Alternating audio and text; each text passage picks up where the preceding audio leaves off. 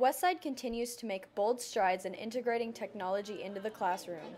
This year, Westbrook Elementary put iPads, Apple's new tablet computer, in the hands of the kindergartners.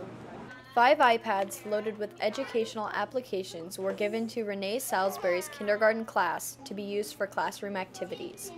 We talked to Salisbury about how iPads are incorporated into their everyday schedule.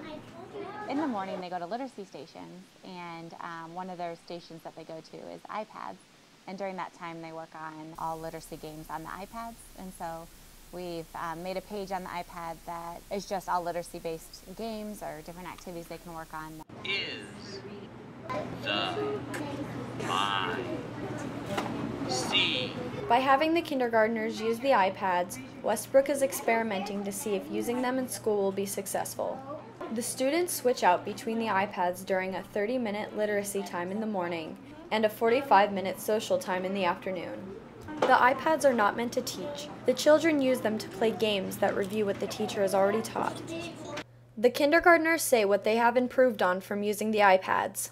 I learned some words, spelling stuff. Sometimes I learned them all by myself. We could read books and stuff. Letters, my alphabet. The iPads provide the kindergartners with the benefit of being able to learn at their own pace. They have benefited from them because it gives them a different outlook on how to look up different literacy concepts and math concepts. Although it does not replace the traditional style of learning, the kindergarten teachers do believe that it will spread to other grades.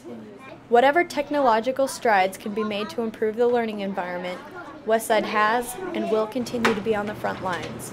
For WTV, this has been Morgan and Jane.